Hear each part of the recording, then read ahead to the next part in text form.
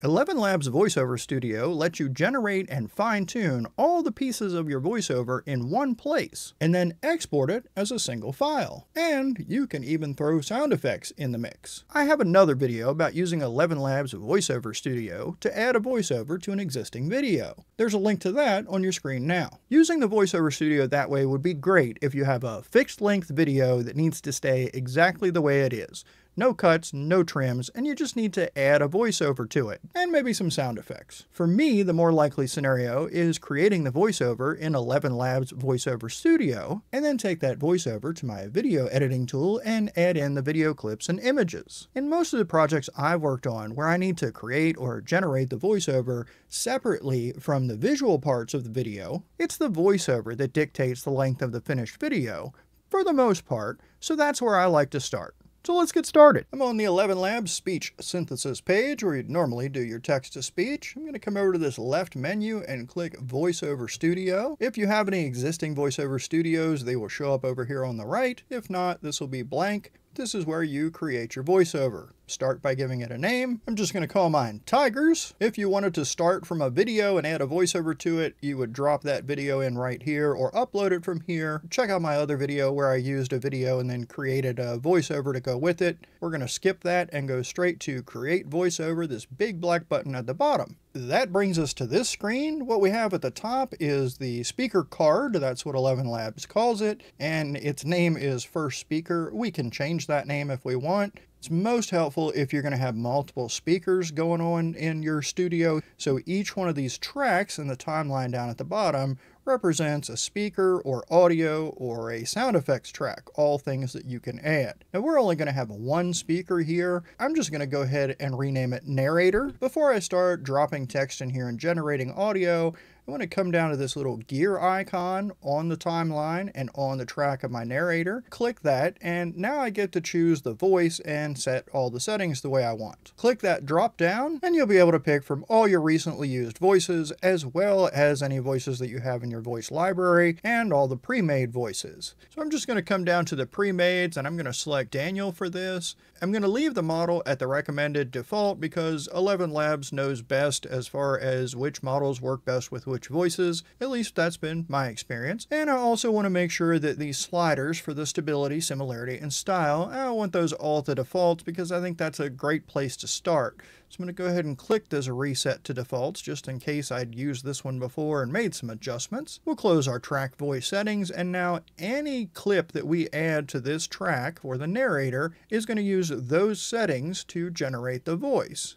And I'm going to bring in my script one line at a time here. So there's the first line. We'll hit Generate Audio. We can click play here to preview. The tiger, nature's apex predator and the symbol of raw power. No fluff, just facts. I don't really know what this no fluff, just facts is all about, so I'm going to delete that. And then I'll click to add another line for him. Just right here, I'll give it a little pause, and I'm using Control V to paste the script in, and if you haven't figured out by now, I used AI to write this script, generate the audio for that. Silent and stealthy, this big cat can weigh up to 670 pounds.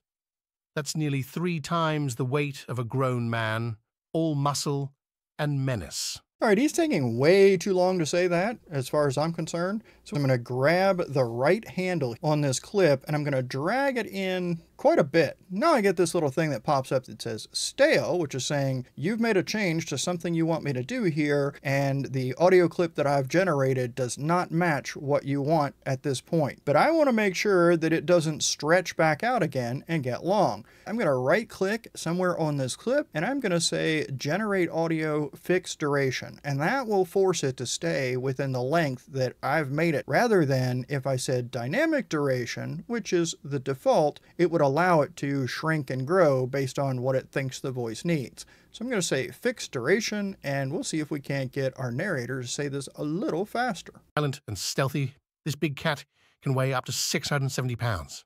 That's nearly 3 times the weight of a grown man, all muscle and menace.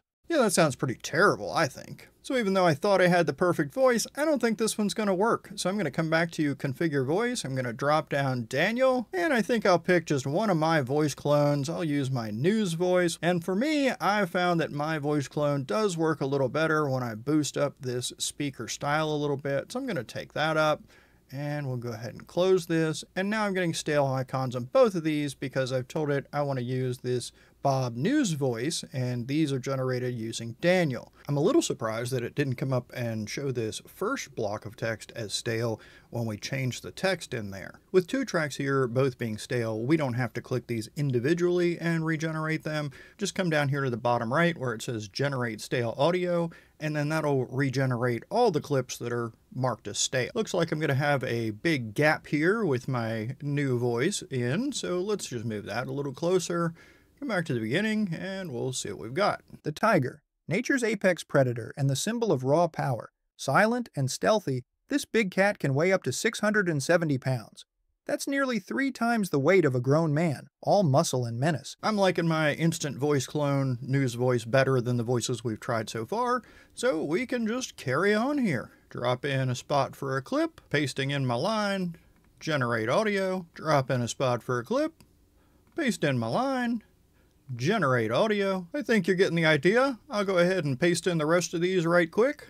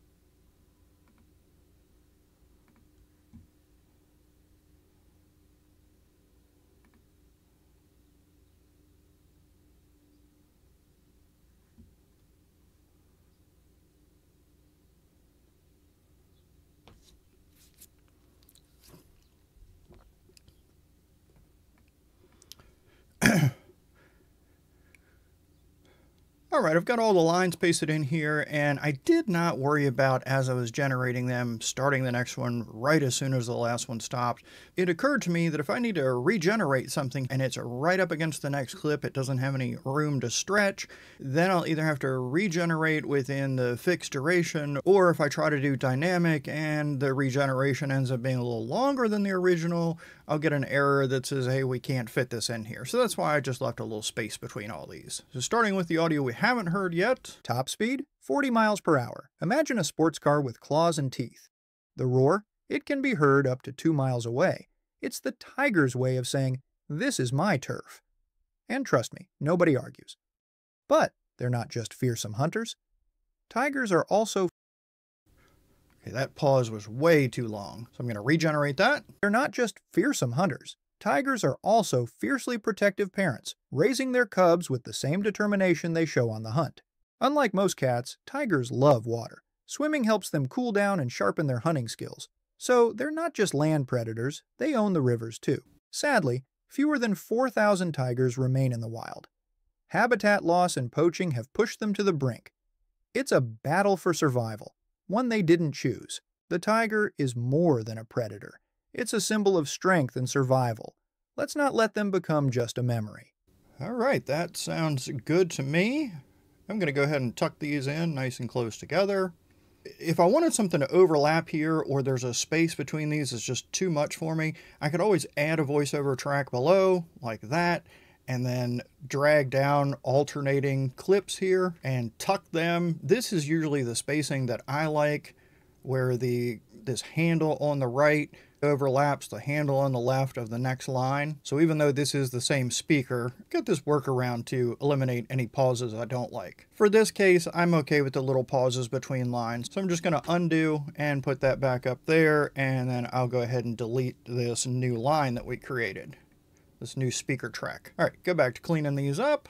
Just moving them in, tucking them in nice and tight. All right, got everything there. Now how about a couple of sound effects? Let's go here to where we have the roar.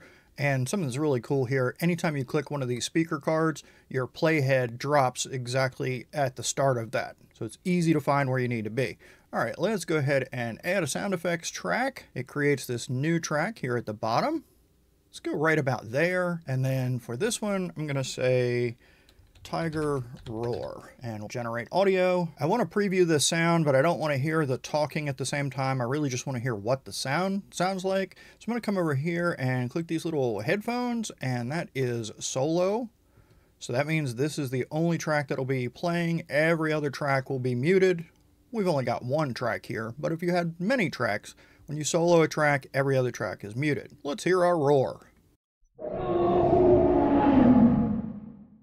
Whew, that animal sounds serious. All right, that's fine by me. I think it's probably going to be a little bit too loud because we just want the roar in the background of our narrator.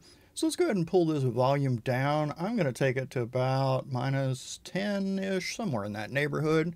Now we'll unsolo this track, and we want to see if our sound effect landed in a reasonable spot. The roar, it can be heard up to 2 miles away.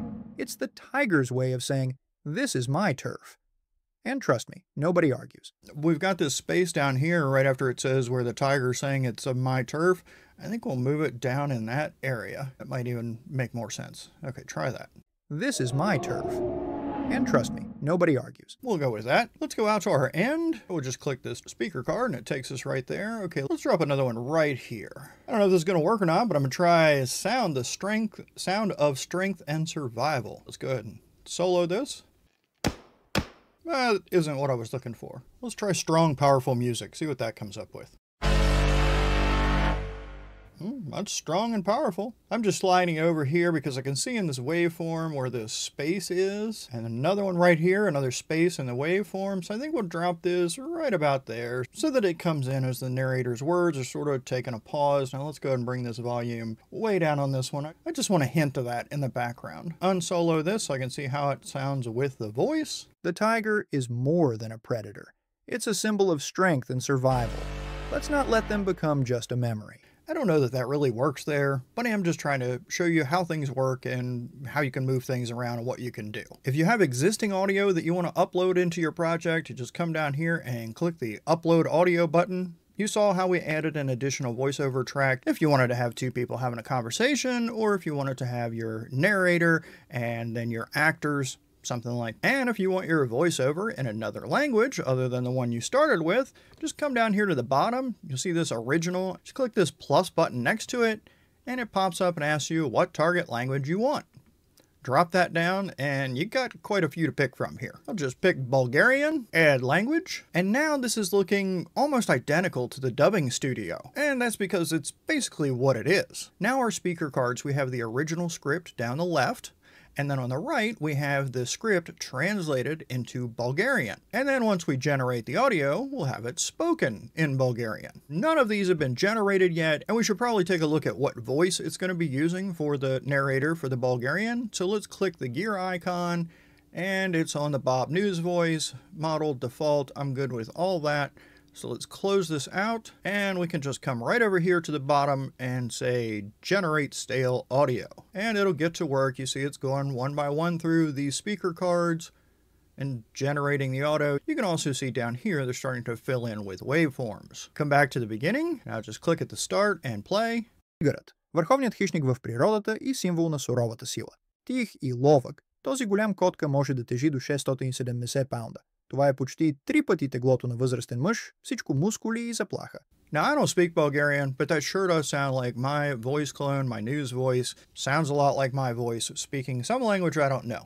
If you speak Bulgarian, let me know if this thing's getting anywhere close. And you can keep doing this for as many languages as they have. You just click the plus button, pick whatever language you want, and click Add Language. I'm cutting out all the processing time here because there's no sense in you sitting here watching me watch it process. Then generate stale audio. It starts to generate the lines. Play. Kaplan, doğanın zirvedeki avcısı ve ham gücün simgesi. Sessiz ve sinsi olan bu büyük kedi 670 pound ağırlığa kadar çıkabilir. Bu yetişkin bir erkeğin ağırlığının neredeyse 3 katıdır. Tamamen I don't speak Turkish either. If you do, let me know if that's accurate. All I can tell you is the audio quality sounds really good, and the voice sounds like my cloned voice. So we have 3 different languages: our original, the Bulgarian, the Turkish. If we want to switch between these languages, we can just click at the bottom on the language we want to go to, and when you come back to original, it hides all those other languages. So this is your cleanest version if you need to make changes to it or see what's going on. When you're looking at it in one of the other languages that you dubbed in, you'll see your original as well as whatever the other language is. The original language is just muted. And if you need to quickly switch to check something, you can just click this unmute button next to original, and it'll automatically mute the other language. When you're happy with things and it's time to export, just come down to this lower right hand corner and click the export button. If you want to download, there's 2 steps to this process. First, you need to render, then you'll actually do the downloading. To start the export, in the first drop down, just pick from your original or the languages that you've already dubbed in, pick whichever one you want. The next drop down is what format you want. You have multiple audio formats here. You can also, I don't know why you'd want to do this, but if you wanted to just export the clips, the individual audio clips individually, you can do that. You can export the timeline data and import it to a video or audio editor that will accept it. And you can also get your captions via an SRT file. I'll just say MP3 audio here and export, and in a few seconds you have the options to view or download. Click the download and you've got your file. Now that was just for the original. If we wanted to get it in one of these other languages that we dubbed in, we just click export, we pick whichever other language, we pick our audio file and export. It'll take it a few seconds to put it together, and then you can download from there. And whenever you click the export button and this window pops up, it'll have all your previous exports of this studio. So if you lose the file and need to download it again, you don't have to go through the export process. You can just come in and download it. Now, as far as the cost goes for using the VoiceOver Studio, it doesn't cost you anything to create a studio, which to me is a project, but projects in ElevenLabs is a whole different feature. So to just create a studio, it doesn't cost you anything, but everything you generate within the studio costs credits, just like everything you generate in speech synthesis. And in ElevenLabs, it goes by characters, so the length of the text prompt. If you generate sound effects within the VoiceOver Studio, each of those takes 100 characters credits, or what they're calling quota, per generation. Remember, if you're dubbing into a different language, so I started off in English, and every one of the generations there, it went against my character quota. When I decided to dub that into another language, I'm generating all over again, just in a different language, so that generation costs as well. The VoiceOver Studio is available to users on the Creator Plan or above. The Creator Plan is $22 a month, but it's 50% off for your first month, which makes it $11, and then it's $22 a month every month after that. That gets you 100,000 characters per month, which is about 2 hours of audio. If you're not using ElevenLabs yet, you'd like to give it a try, there's a link in the description. I am an affiliate, which means that if some point after following my link, you end up going with one of the paid plans, I may receive a small commission at no additional cost to you, and I sincerely appreciate it. Thank you so much for using my link. Thanks for watching. I hope you found this helpful, and I'll see you in the next video.